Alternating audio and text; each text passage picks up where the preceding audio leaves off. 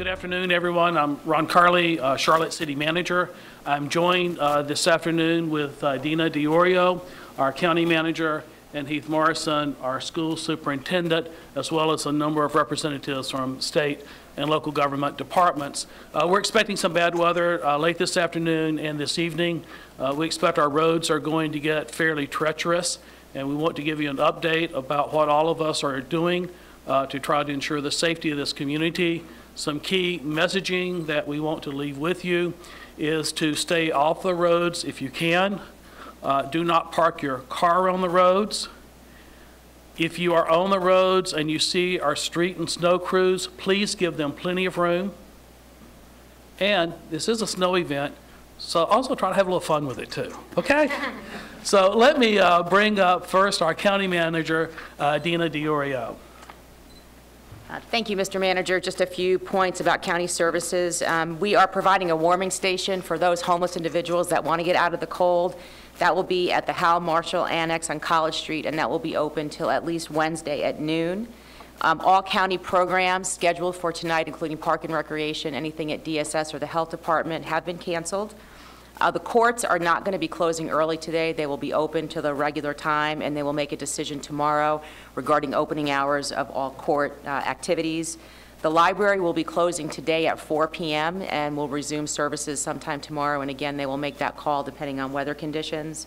And in terms of county services, we will not be closing early today, but again, tomorrow we'll be making the decision about opening based on the weather conditions at that time. Thank you. Thank you, Manager DiOrio. Obviously, all of our young people did the snow dance last night. Superintendent Morrison, how are you reacting to it? Dancing right along with them, right? Obviously, it's always very challenging to make these calls, especially when you are predicting weather that has not yet arrived. But always the most important issue for the Charlotte-Mecklenburg School District is the safety of our students and our staff. We did make the decision earlier today to do an early release. We tried to wait until the last possible minute to see if we could in fact get a full day in, but again, as the models continue to hold up, we made the decision to do an early release. We did that about the same time as other school districts in the surrounding area made a similar call.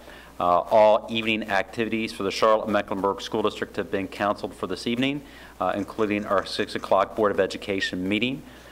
We will take the agenda items for that meeting, and we will distribute them in our next upcoming board meeting on February the 11th, and also an upcoming board workshop.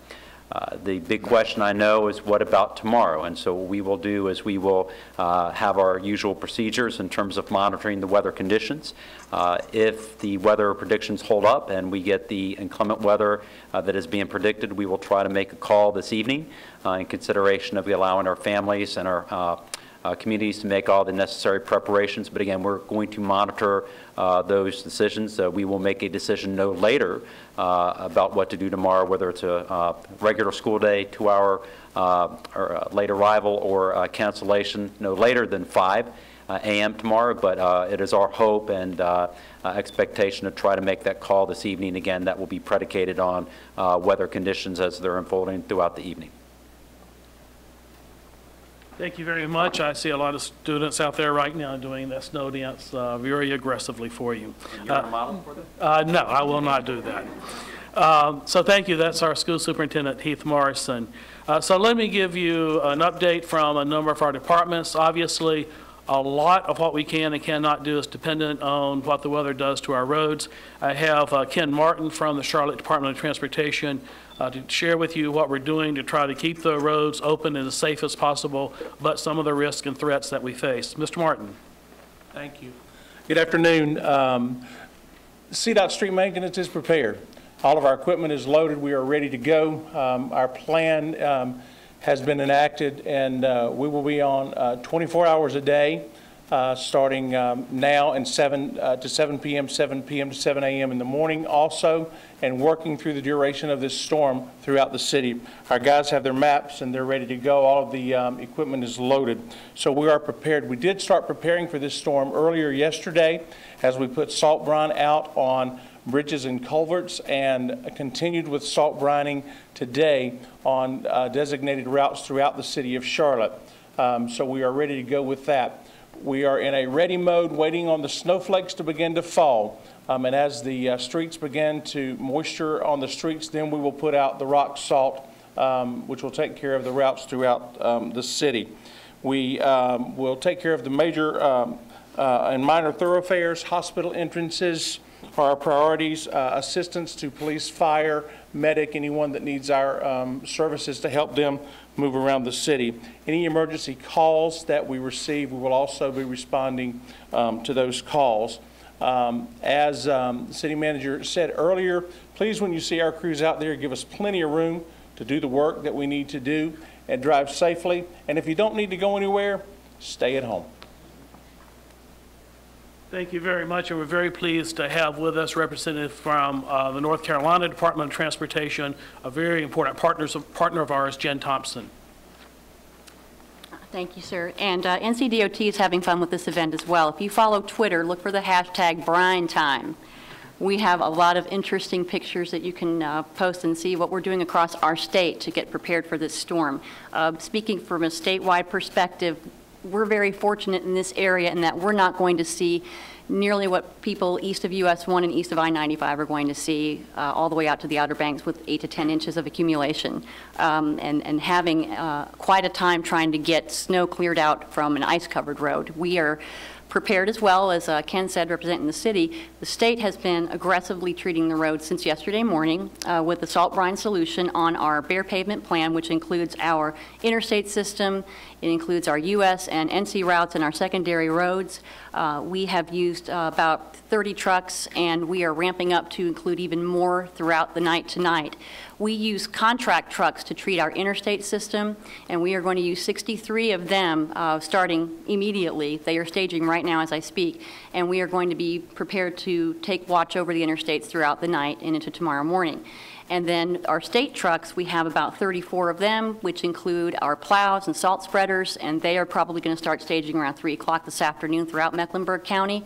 As Ken said, our priority is to keep the roads safe, to keep them open, and to encourage drivers to watch the weather, to plan their commute, and if they have to go into work or go to school or run an errand, try to stagger that if possible tomorrow morning, because ice is going to be a big concern for us as well on our road system, bridges and overpasses and culverts.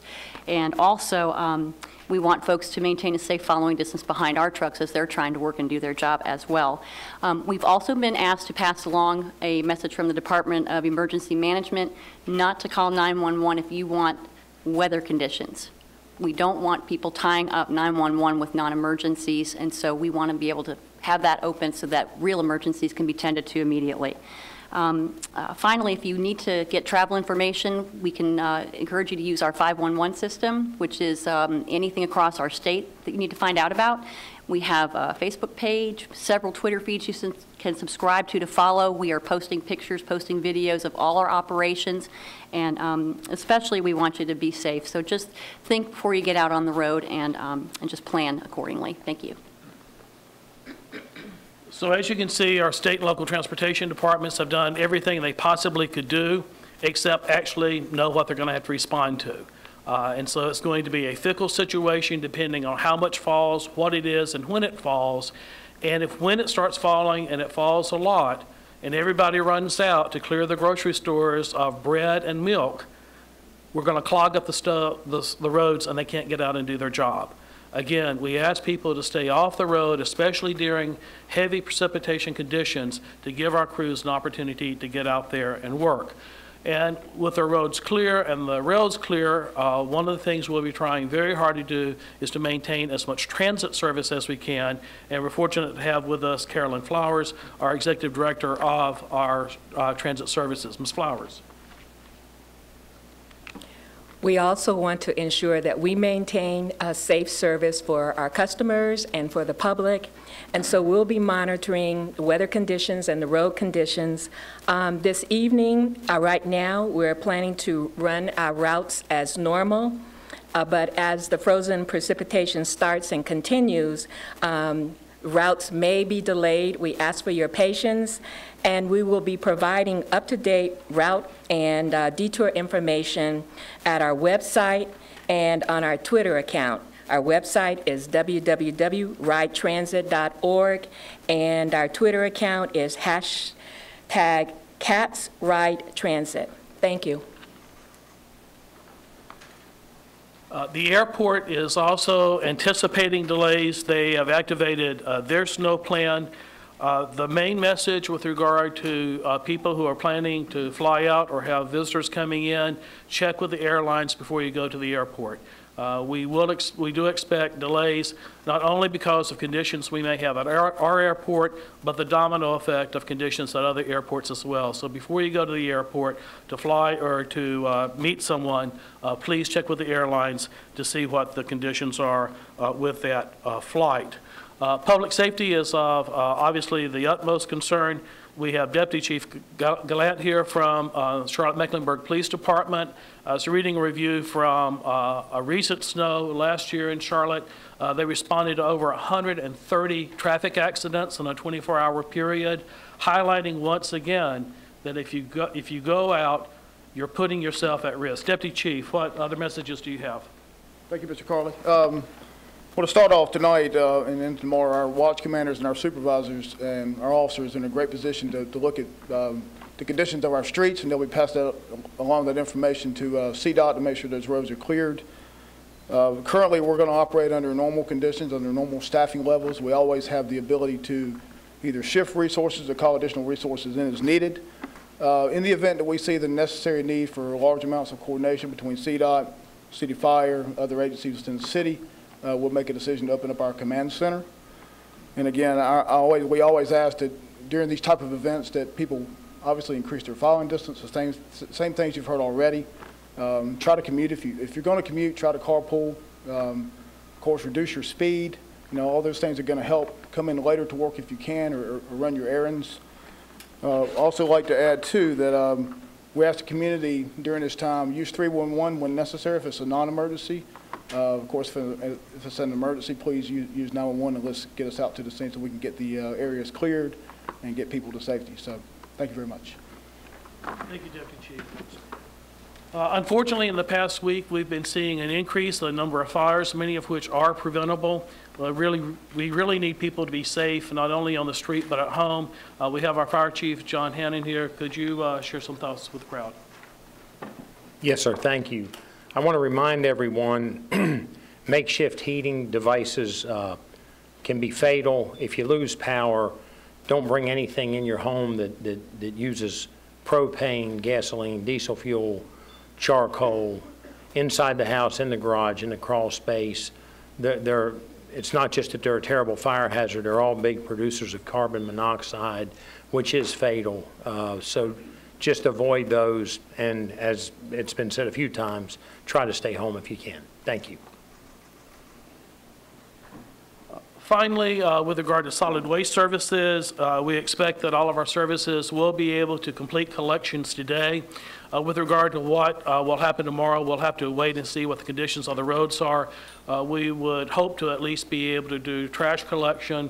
Bulk of brush collection could be questionable, but please check our website.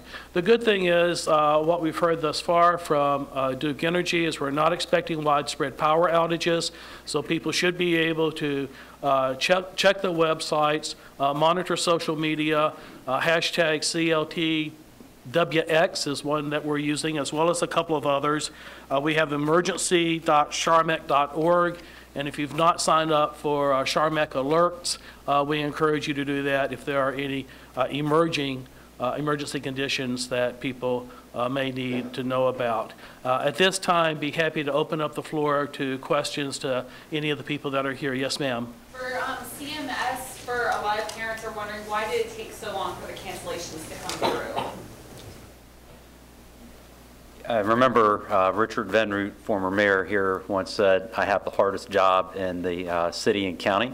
I don't know if I completely agree with that all the time, but I will tell you when it comes to having to decide to close, to delay, to early release, it is a very challenging decision to make. And you have a situation of students having to go back to homes where there may not be somebody to pick them up and take care of them. And so we always want to try to keep our students in school learning. While everybody loves to have a snow day, everybody loves it until you have to make it up. So we monitor the situations. What was very challenging about this decision is obviously we're making a decision prior to actually having any of the inclement weather happen. Throughout the course of the morning, we were monitoring the projections that the precipitation was going to start as early as noon. As those models kept on moving back, we thought we would be able to get any full day. As the model started to show that the precipitation would hit around 3:30 to 4 o'clock, we knew that our schools that get out later would not be able to complete their runs prior to heavy precipitation. So we made the call as late as we felt we could reasonably make it, but always keeping the safety of our students and staff members in mind. We made the call about the same time as other surrounding school districts did. We were in collaboration, communication with them. So we made the call a little earlier than some school districts, a little later than others, but we were all about the same time. So I wish I could say we're always going to hit it just right, but when you're making these decisions prior to the actual inclement weather occurring, it becomes problematic. So again, we've got great people, and I also want to cite the collaboration, communication between the city and the county. It has been fantastic to have these partners, all of us communicating together. We've been communicating all morning about how we're going to do these decisions. So again, that's the best answer I can give you is in absence of the inclement weather, we try to make the decision as late as possible, but with the safety of our students and staff in mind. Other questions? So I guess, so what happens tomorrow? I guess do you still have staff out there monitoring the roads, and when do you anticipate to make the call tomorrow morning? Yeah, absolutely. So we will have staff out there the entire evening throughout the morning. As soon as we feel we can make a reasonably judicious decision in terms of we can anticipate what the weather conditions are going to be for students in the morning, we'll make that call. I would like to try to make that decision this evening in consideration of our family members who are going to have to make alternative arrangements for student safety and supervision.